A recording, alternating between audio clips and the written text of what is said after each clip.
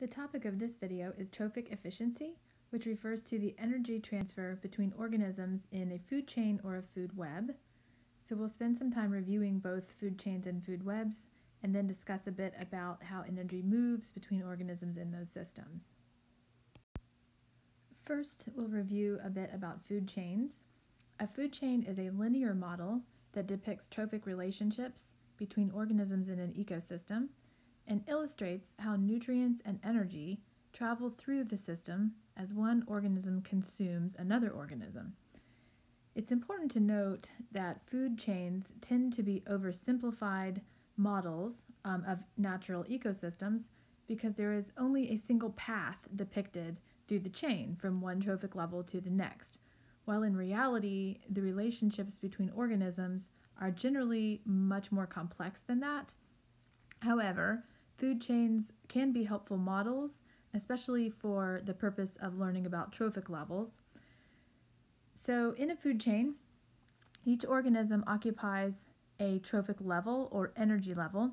Anytime you see the word trophic, think food or nourishment. Trophic comes from the Greek word that means nourishment. So to sort of cement that idea, let's think about where we may have seen the term troph or trophy before. So think about autotroph versus heterotroph.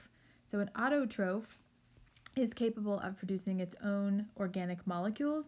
So think nourishment from self, autotroph, and then compared with a heterotroph, which has to obtain organic molecules from an outside source, you can think nourishment from another, or heterotroph. So some terminology there. So a trophic level is essentially where an organism falls in a food chain. So in our food chain that we have depicted here, your first level is, your first trophic level is the producers, sometimes also referred to as primary producers. In our food chain, that's our green algae. The next trophic level up from primary producers is your primary consumer. In this case, our primary consumer is our mollusk. So we've got some nice freshwater snails here. The primary consumer is feeding primarily on the primary producer. The next trophic level in our food chain is the secondary consumer. Our example is the slimy sculpin. So we're looking at this fish. This fish is a carnivore that eats primary consumers. So in this case, the sculpin is eating the mollusk and the mollusk is eating the algae. So you get the idea of trophic levels and how they change from one to the next. In our food chain, the last trophic level that we see is our tertiary consumer or our apex consumer. In this case, we're looking at the Chinook salmon. The salmon eats the sculpin eats the mollusk eats the algae. So you can see, again, that progression. Notice in this case that the salmon is both the apex and the tertiary consumer. So a tertiary consumer is defined as a carnivore that eats other carnivores, and an apex consumer is essentially the top of the food chain. You can have one organism that serves as both. It really just depends on how many trophic levels you have in a particular ecosystem.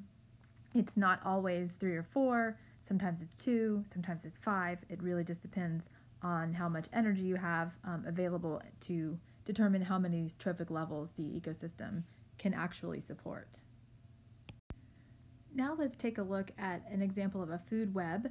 This food web is showing interactions in an ecosystem in Lake Ontario.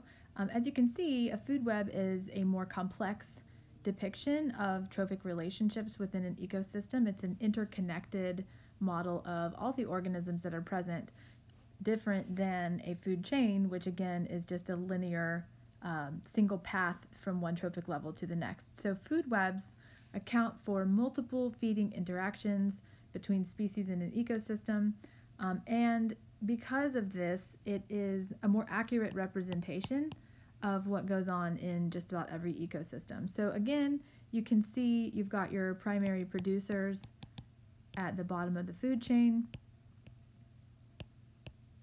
Then you've got your primary consumers just above that.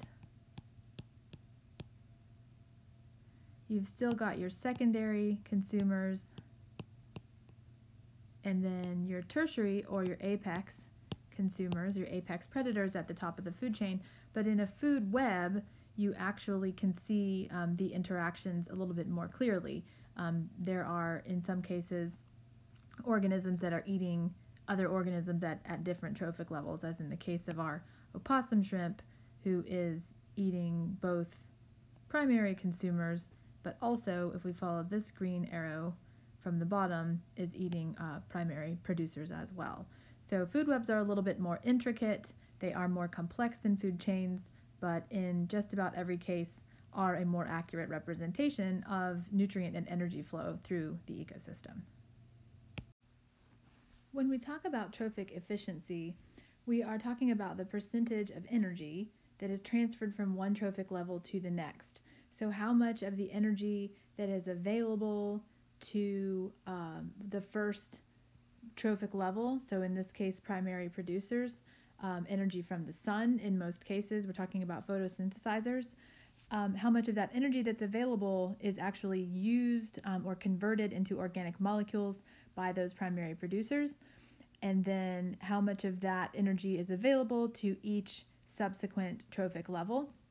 And as you can see from looking at this figure of relative energy content from one trophic level to the next, trophic efficiency is a fairly low number in just about every case. So most of the energy that is available at one trophic level is lost as you transfer it to the next trophic level, and there are a couple of reasons for that, which we'll look at as we move through the next couple of slides. But here is a representation of the same food chain that we were looking at previously. We've got primary producers in this figure indicated here by our green algae.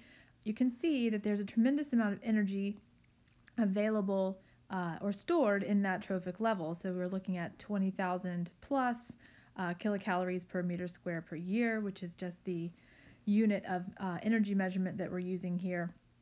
At the level of the primary consumer, we've got our mollusks or our freshwater snails. You can see that's a dramatic decrease down to less than 5,000 kilocalories per meter square per year. And then our secondary consumers, in this case our sculpin, again, a fraction of the energy that was available at the level of the primary consumer is now contained in the secondary consumers. And by the time you get to the apex consumer, in our case the Chinook salmon, you are down to a very small percentage of what was originally available. So how is energy lost as you transfer from one trophic level to the next?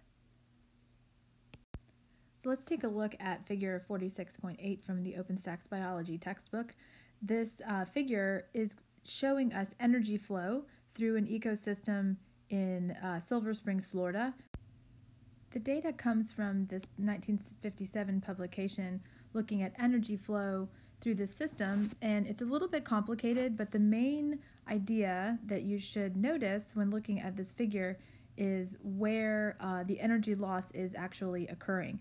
So we see sunlight energy entering the system, 1.7 million kilocalories per meter squared per year total influx of sunlight energy, and the primary producers are able to use that energy and convert it into chemical energy in the form of photosynthetic products, and you get this gross productivity here, which is 20,800 or so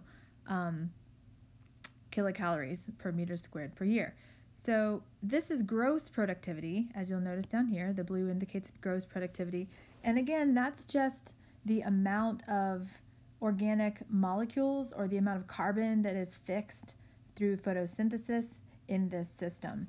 Now, out of this 20,000 or so kilocalories of energy, you're going to lose about 13,000 kilocalories here through respiration and heat. So why is that? Well, if we think back to what goes on during cellular respiration, we are converting chemical energy in the form of glucose, in most cases, into ATP.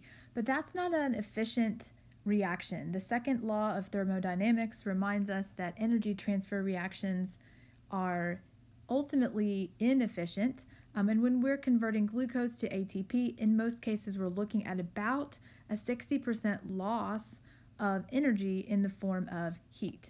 So we are taking into consideration the gross productivity, or all of the energy that the primary producers have been able to store up in the bonds of the organic molecules that they're building during photosynthesis. But then we have to subtract the amount of energy that is actually being used by the primary producers in their own metabolic processes during cellular respiration, and the loss. So some of that energy is turned into ATP, and some of that energy is lost as heat. So you are actually left with about 7,600 kilocalories of energy that is available to the next trophic level in line, so for our primary consumers. In order to make it easier to trace the energy flow through this ecosystem, let's put some labels on our trophic levels. So our primary producers, that's going to be our plants. Our primary consumers in this Silver Springs ecosystem, that's going to be herbivores like insects and freshwater mollusks like our snails from before. Our secondary consumers, these are going to be fishes that eat the insects or the snails. And then in this ecosystem, our tertiary consumers are also going to be fishes, just more predatory fishes, that are bigger fish that are eating smaller fish. So it's important to notice as we're moving up to our primary consumers that not all of the energy, so the 7,600 or so kilocalories of energy that is available in the tissue of the plants, so biomass available for consumption by the primary consumers, or our insects, let's say, not all of that biomass is going to be consumed. So in this case, we have about 3,300 kilocalories of that available energy that's actually consumed by the primary consumers. Well, where does the rest go? In this elegantly designed study, they are actually tracing the transfer of that energy to decomposers. So whatever the primary consumers don't eat goes this direction to ultimately be decomposed, and that energy and nutrient cycle continues in that direction. But what we really want to focus on here is the fact that at each trophic level you lose some energy. So we've got 3,300 or so kilocalories available. Again, you account for that part of that energy that is used by the primary consumers for their own metabolic processes, so lost as respiration and heat, which leaves approximately 1,100 kilocalories of energy available to the next trophic level, which is our secondary consumers, our first group of fishes. So out of that 1,100 that's available, about 383 kilocalories is actually consumed. Of that 383 kilocalories that's consumed, you lose that 272, goes to respiration and heat, leaves you with about 111 kilocalories of energy available in the tissues or in the biomass of the fishes at that trophic level. As you move up to our apex predators or our tertiary consumers, they're consuming about 21 kilocalories of energy, and again, you're losing about 16 of that to respiration, so total available energy in the biomass of the tissues of the tertiary consumers is only about 5. So the important thing to notice here, there are two important things to take away. Number one, that you are reducing the available energy at each trophic level, and also why is it being reduced? It's being reduced because it's being lost through cellular respiration, either being turned into ATP and used for cellular functions, or lost in that energy transfer as heat. So to sum it all up, let's take a look at a couple of ecological pyramids. The ecological pyramid depicted on the left here in C, this is actually adapted from a figure in the OpenStax biology textbook as well. It's figure 4610. So part C is looking at an energy pyramid. This is exactly the same thing that we were looking at in the previous slide. You've got your plants or your primary producers at the bottom of the pyramid that has got the tremendous amount of energy stored up in those tissues. You've got your primary consumer level here, where you can see the energy available is reduced. Then you've got your secondary consumers, and then finally your apex consumers.